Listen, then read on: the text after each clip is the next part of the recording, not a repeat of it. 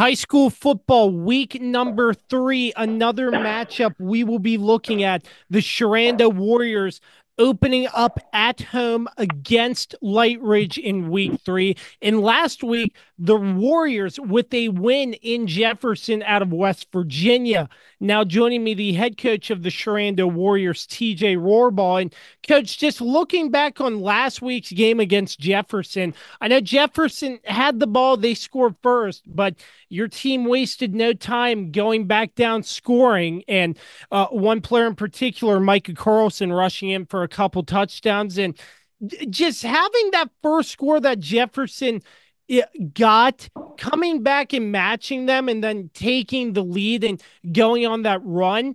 How did it feel for your team to overcome some of that adversity with that first score coming from the opponent? Well, you never want the other team to get the ball and go down and score like they did, but those things happen. It's good for your kids to experience that, being down in a football game and, having to, pick it up a little bit and battle back. And we were able to go down, tie it up, get a stop, and then go back down and take the lead. And, we were able to play out in front the rest of the night. So, I was happy with the way our kids responded to that situation. In looking at Micah Carlson, a few rushing touchdowns on the night. Just take me through offensively what really worked best for Micah in terms of getting open in space and finding those lanes to go and score. Like you said, it's, we got to open up lanes up front. I think our offensive line has done a good job of opening up lanes for our running backs and also for Micah. But, one of the benefits of having a quarterback who is mobile and who can run the football is that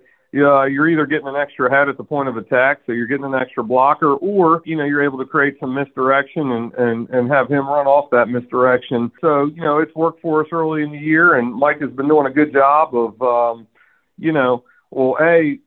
finding the right gaps in the run game, whether it's power scheme, ISO scheme, or with our sweep scheme. And then definitely when we get down on the goal line, I think he has 6 rushing touchdowns this year. He's been able to put the ball in the end zone, which has been big for us. In defensively, too, forcing some turnovers, just take me through what pleased you defensively from this team. Well, I think we got out there. Jefferson, they're big up front. They have a lot of good athletes. They went down and they scored on us right away, but I thought our guys did a good job of settling in.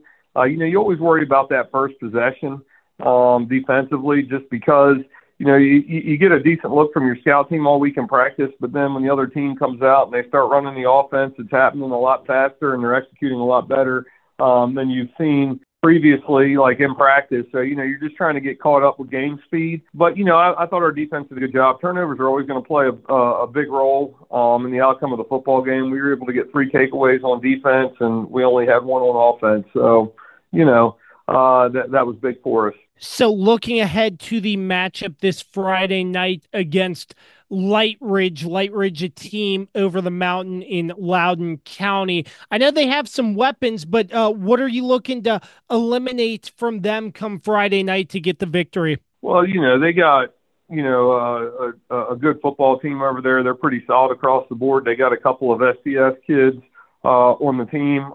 Number 3 for Lightridge, he did a number on us last year at wide receiver. He had a lot of catches, he had a lot of yards, and he had a few touchdowns. So, hopefully this time around we'll be able to do a better job of keeping him in check. But, just as a team, Lightridge, very well coached football team. Their coaches do a good job of coaching those guys up.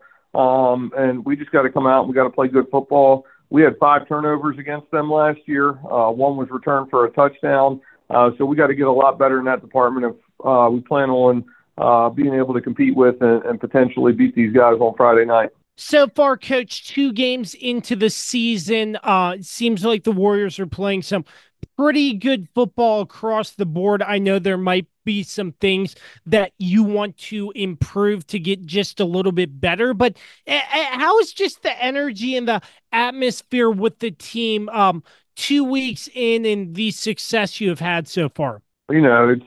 It's always, better when you're putting notches in the win column as opposed to losing football games. But our guys have done a good job. They've showed up to practice. Since we started back in July, they've been showing up to practice. They've been working hard every day.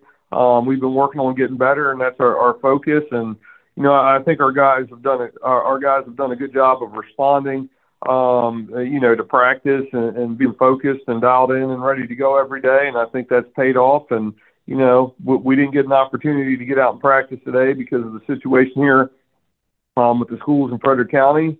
That'll hurt us a little bit this week. But, I know guys will come in, be focused, ready to go tomorrow. And, hopefully we can keep the momentum going. Once again, Sherando and Lightridge facing off as Sherando opens their homestand against Lightridge in week number 3.